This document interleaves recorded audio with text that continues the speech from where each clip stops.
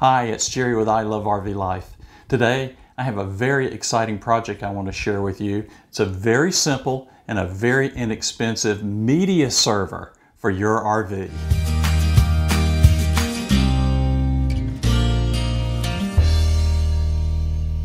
Hi, this is Jerry. Well, you don't get to see this very often. This is my home office. And we've been home for the holidays, spending some good quality time with the kids and the grandkids. Had a blast, but we're getting ready to take off again.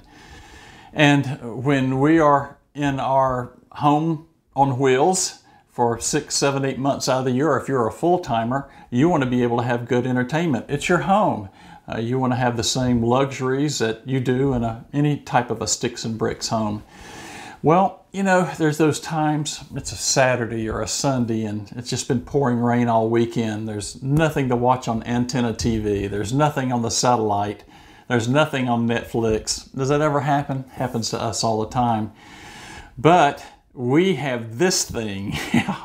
We've got this closet full of DVDs that we've purchased. Some we've bought, some have been gifts. But we've got tons of them, and we still buy them from time to time. You know, you go through Walmart, you go through the $3.99, we're dumping all these DVDs, and I buy them like crazy. I'm a huge Western fan. Joan has every single episode of this Little House on the Prairie. I'm a huge John Wayne fan. I love the Clint Eastwood Westerns. I like anything Western, so we're always buying those DVDs. And what we do, we rip them and we put them on a hard drive so that we can watch them on our media server. Now, back in 2014, I did a text blog. It's still on the website. I'm going to be taking it down soon. I built a Windows 7 PC specifically to use the Media Center application. It's served us well. There's nothing wrong with it. It's big. Well, here, I brought it inside. This is it. It's this thing. It's set up in our bookcase. It's heavy. Oh, I don't know. This thing probably weighs 30 pounds, 25 pounds, something like that. It's heavy. Bounces around in the RV. Look, it served us well. And we'd rip our DVDs down, put them on the hard drive, and use Windows 7 Media Server. Worked great. It was inexpensive. I don't know, this was probably, I hate to admit it, it was probably with all the parts and the motherboard and the chips and everything, the hard drives, it's probably about a $400 investment. That's a lot of money. But what it allowed us to do, I bet this thing has probably, just thinking about it, maybe 600, 700 DVDs ripped on it. It takes some time to do. I didn't rip all those DVDs in one weekend, I can assure you. But we put those DVDs on here, and anytime we would buy a new DVD, boom, they would go on this box.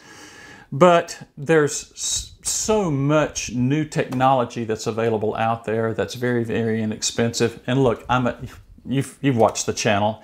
I'm a tinkerer. I'm a bit of a techno nerd on top of that too. And I was looking for something inexpensive and looking for something that weighed ounces instead of all these pounds, and something that was less power consuming as well. This thing generates a good bit of heat, and I thought there's got to be a better way. Well, guess what? There is.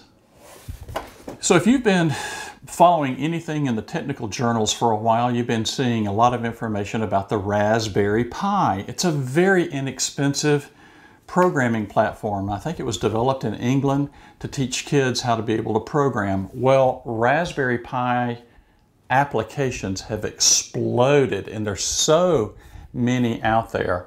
So I decided over the holidays I was going to treat myself to a gift, and I was going to buy a Raspberry Pi and see if I could build a media center. Home run. I've already built one. I'm going to build another one for you today just to show you how super, super simple this is. Now, let me go ahead and give you a disclaimer.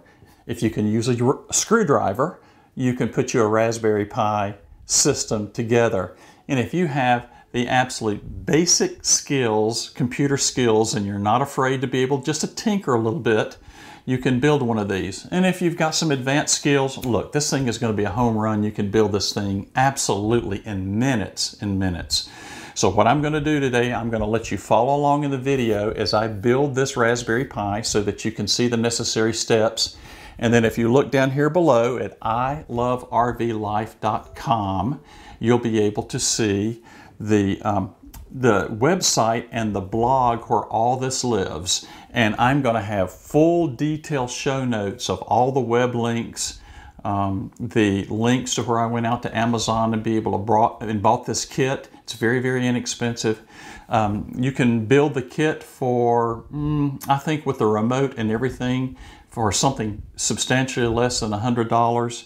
And then it just depends on what you want to use for a hard drive to be able to store all your ripped DVDs on. I'm going to show you the box, how to build it. I'm going to show you the links, how to build it, how to get your software and those types of things. And then I'm going to take you through a very, very quick tutorial of the software that I use, that I've purchased. And all this is very, very inexpensive to be able to rip the DVDs and make your media files for you to be able to see. Now again, I know this sounds very, very technical. It's not. If you're used to using a word processor or a spreadsheet, it's a little bit different, but it's no more difficult than being able to use something like that. Okay, so let's see what I got in from Amazon today. I've got this, my package came in, and I'm gonna go ahead and cut this thing open, and let's see what all we got here. It's the second time I've ordered it. All right, I'm gonna pull it out and I'm gonna show you the pieces and parts. All right, that's all of that. All right, the first thing that came in is it's called a Cana kit, and it's got a number of things in it. So we have this is the actual motherboard. Now, you're gonna be amazed at just how small and simple this thing is. This is the actual motherboard. This is a Raspberry Pi. This is the 3 model. I recommend using the 3 model. This is actually the B+. It'll cost you a few cents more, but it has the faster processor and USB. This also has wireless on it. It's got an audio jack. It has, this is for a wired connection, 4 USB ports. And believe it or not, this is it. That's all the brains that you need for this to be able to work. It comes also with a very basic power supply, and I recommend buying this kit because all these parts I know work together with each other. So, and I've not had any interference or any problems or anything like that. But this is just a little basic. I call these wall warts with a mini USB connection to it, and that actually powers the unit. This also came with a 32 gigabit card, memory card, and you'll need that to be able to run your program on it. This I thought was also another nice little touch that it came with, and this is a on and off switch that you can use. This doesn't have an on and off switch, and the motherboard doesn't have an on and off switch, and it came as part of that. I thought that was pretty slick, kind of handy. The second thing I ordered was this. This is a remote that you can use with this as well. This was separate from the kit. This is called a FavorMate. Again, I'm going to put all of this in the show notes. And it's a pretty basic remote. It's got some really nice features to it, though. I kind of like it. It's got the little USB dongle that we will plug in here to be able to control it. And then, you've got all your basic functions here to be able to navigate around. And you're ready for this? And it actually has a little keyboard on the back that, from time to time I have found handy in using it. I rarely use it. Most of the time I'm using the ups and downs and the, the selectors here to be able to pick my movies. But nice little gizmo. And then, yeah, you can just, you could throw this on something and operate it as such, but it is an electronic component and it does need some protection. And this is, I think this is a FLIRC. I don't know. This is a small little aluminum housing for the packaging, and these things are something else. And this is my favorite housing for this guy here. It comes with some screws and a little bit of a heat sink. And this is the box that this media player will go into. Just a little basic thing, not a whole lot to it. I'm going to show you how to put this together. And then last but not least, this is a 1 terabyte portable hard drive. It doesn't have to be a terabyte. I use the portable. This unit will power 1 hard drive without any problems. It doesn't need something. You could use 500 gigabits. It just really depends on how many movies you want to put on these things.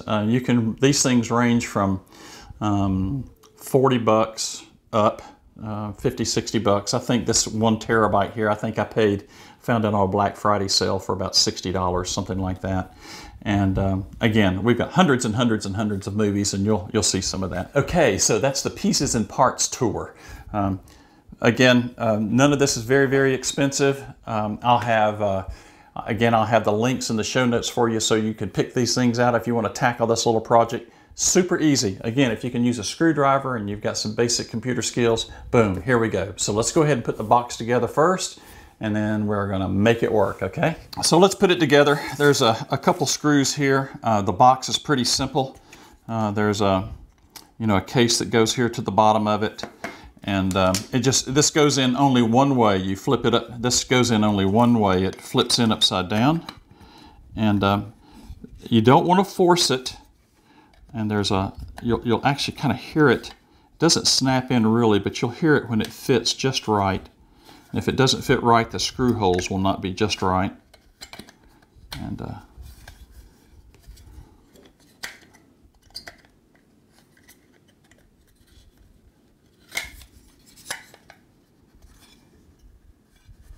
there we go. Again, not a whole lot to it. Make sure your screw holes line up. Then this is the base that goes with it. It only goes one way as well. You'll notice this has a little indentation on the back of it. And this has a little spot here. That's where the memory card goes in. And we're going to put 4 screws in here to hold everything in place. It's just really amazing how simple this product is, and really how well it performs. It is really quite amazing.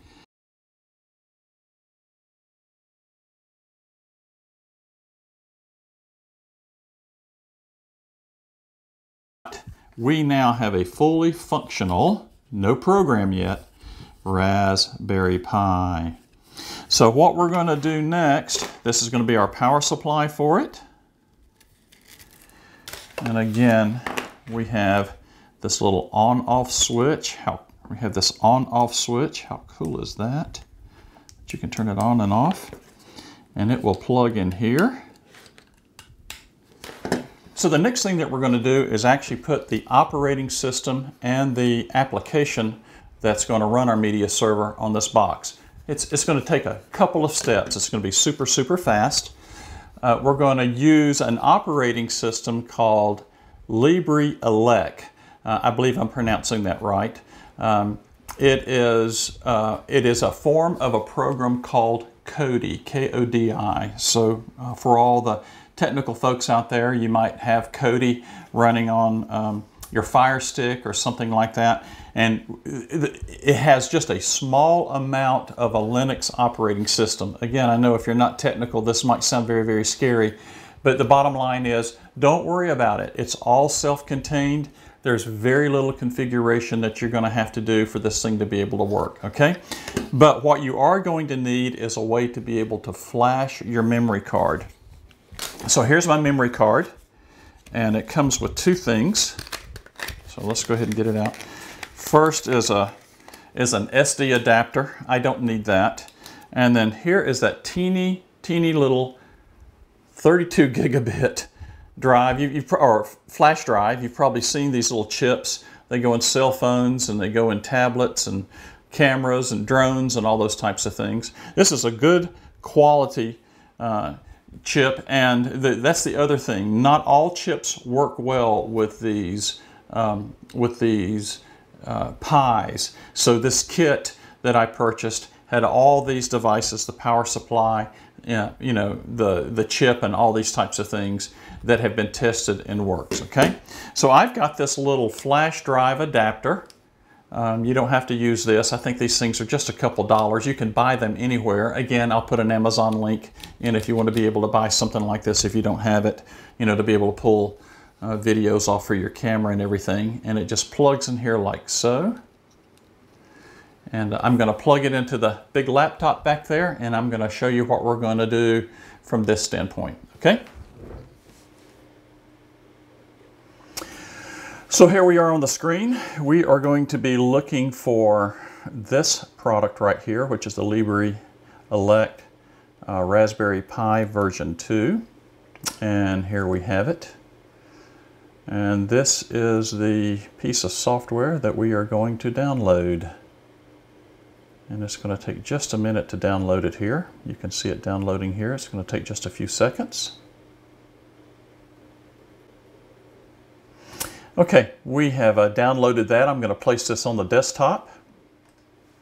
So here we're saving it here at the desktop. And we see it right here. And you'll see that I have downloaded, and again in the show notes, I will have a copy of Etcher here. And I'm going to click on Etcher. Again, this is a super simple program. It's going to ask me to select an image. So I'm going to select this image here. It's on my desktop.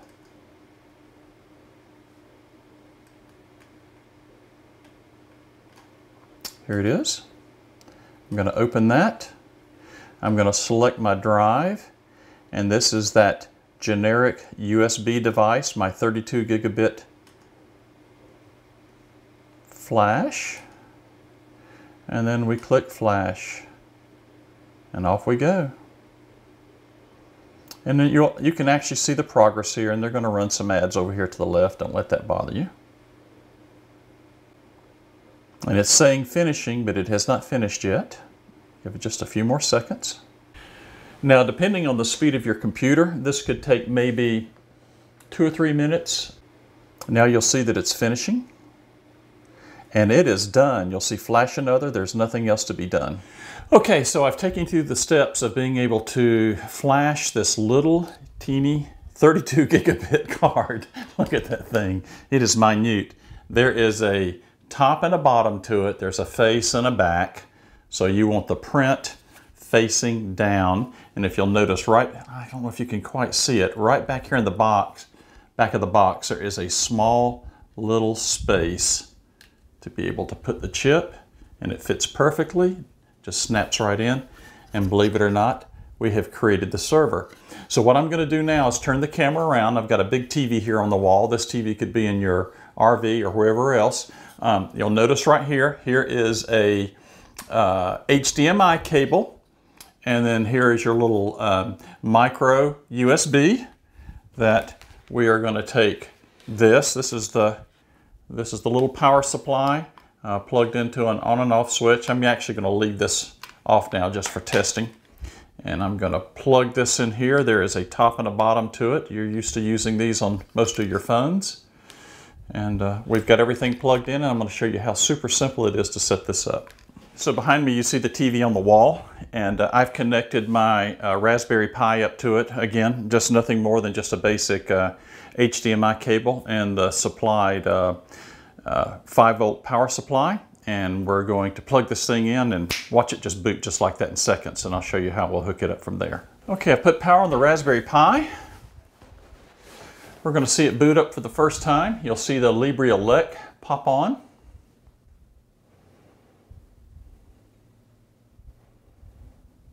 And it'll take a few extra seconds this first time just because this is our first boot as it's configuring. But this takes, I don't know, less than about a minute.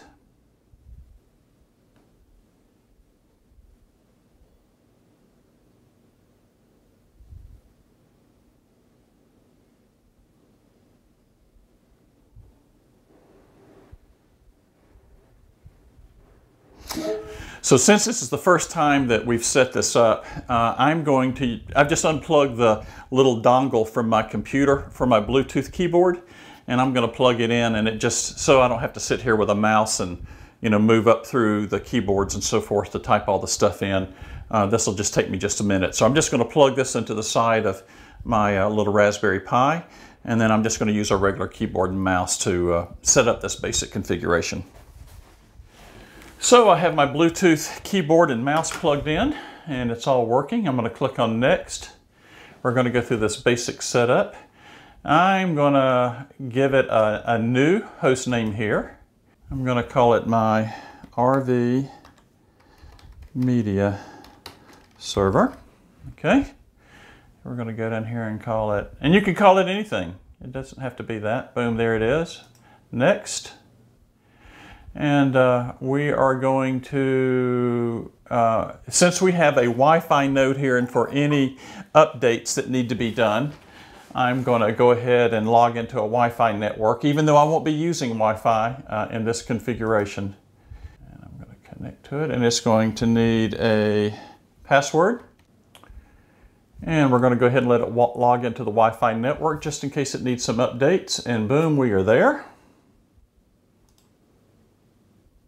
I'm not going to use anything for remote access. This is basically going to be what I call a headless unit. The monitor is going to be my TV screen, and my keyboard is going to be my mouse as soon as I finish with my configuration. And we are done. Now, how about that? So this is my hard drive that I have all my movies. I've got hundreds and hundreds and hundreds of these ripped on here. And again, I will show you in just a few minutes how to be able to rip your DVDs.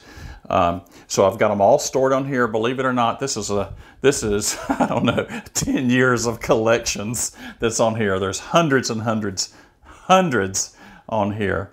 And I've got space to probably put twice as much again if I chose to do so. So I'm going to plug this in. The second thing that I'm going to do is I have unplugged my keyboard because I don't need that any longer. And I'm going to take this little dongle and my remote, and I'm going to use my remote from this point on. So you'll see the mouse is working. And I'm going to go here to Videos, Files. There is my Toshiba drive. And I've got all kinds of things on here that I'm not going to go into today, but I've just put everything. I used to use something called an Apple TV, and then here is everything that I have. You'll see I have got, I'll just move through this quickly. You can just see I've got hundreds and hundreds and hundreds and hundreds and hundreds of videos, mine and Joan's, and it just goes on and on and on. It just never ends. And let's put on a good Western. One of my favorites, Quigley Down Under. And I want you to see, this has not been sped up. This is all done in real time. And you can see how quickly this pops up and the good quality that I have here. Isn't that amazing? So the next steps is, how do I get my DVD on a hard drive? So let's take a moment here. I'm going to not take you through the whole process, but I will show you the software that I use. There is a cost to one of these, and then there's another one that I use for free that takes that ripped DVD that you have purchased and converts it into something that you can put on a hard drive that's very, very friendly. And I think you're going to find this interesting as well. And you can rip this on a laptop. It doesn't have to be a desktop. You do have to have a DVD drive, not a CD drive, but a DVD drive. But you find that pretty much in just about any of your laptops or desktops that you have now. You'll put the disc inside your drive and give it just a second here to be able to view it. And you'll see the title popping up at this stage.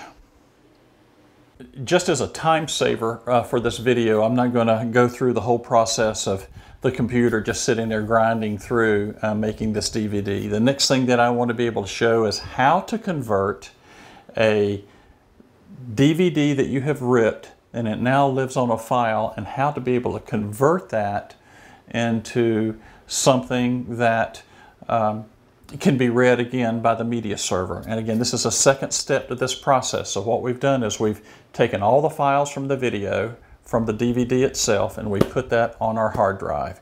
And now we're going to convert this into something that the media player can understand. The next thing that we're going to use is Handbrake. Handbrake is referred to as a decoder. I'm not going to use the Bourne that I didn't actually rip this, but I'll show you another one that we'll be able to use just so you can get an idea how to use this. And you'll notice you have several different presets. This all comes in this configuration. So the first thing I'm going to do is look for a source, and I'm going to go to a folder. And let's find where I have some videos. We'll go here, and there's some movies. And I don't know, we'll just grab Captain America just for an example. I'm going to select this folder.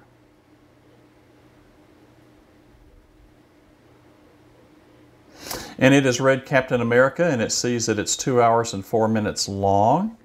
And I'm going to use my a preset of the Apple II TV. You can use any of these, but I found that this to be a very good format for ripping these DVDs. So then I will go here and I will give it a file name so that I can see it in the future of Captain America. And then I'll save it, and it will be saved in that location for this. And then I hit start, and it will take just a short period of time to then be able to convert it over into something that the hard drive can understand. So that's really all there is to it. It is a little time consuming, but it's a one-shot deal. Once you do that, once you rip that DVD and put it on 1 or 2 hard drives, whatever you need to be able to store you a backup, and I'll just call the other one a safe copy, you have a complete backup of your DVD library. And it does take a little bit of time, but it's one of those things where you can just, you know, sit in the evenings and do a couple every evening, and before you know it, you can have you a catalog of hundreds and hundreds and hundreds of DVDs to be able to take out on the road with you. So handy. Joan and I just can't imagine not having this type of environment. You saw in the earlier part of the video, or the earlier video, where I built that media server back in 2014. We've been using that for almost 5 years now. And what have we gone to now? You're right. We have gone to this little box and a little bitty portable hard drive with just that entire closet and then some. An entire closet of DVDs is on this box for our viewing pleasure. Super simple. DVD Fab to be able to rip the DVD, and then we use Handbrake to be able to convert that file of DVD into something that can be read from your hard drive. I know it's a lot of steps involved in this. This may not be something that comes up often in RV travels, but wow, once you have that in your RV, you'll just think, how in the world have I not had this in the past? And the thing that's even greater about this is, can you imagine what it would take to be able to save 400 or 500 DVDs and carry those things around in your RV, and how much space that would be able to take? And then just finding them and going through copy after copy after copy until you can find the one that you want. And you saw it on the screen. Once you open it up, you just take your remote and go up and down, and boom, you're done. Isn't that fantastic? I just love this setup. I think it's absolutely marvelous. So I hope this works for you. It's been a very long series of videos on your RV media player and being able to convert your video files into something that you can take on the road with you, but it's a great investment, and it's another way that I just love RV life.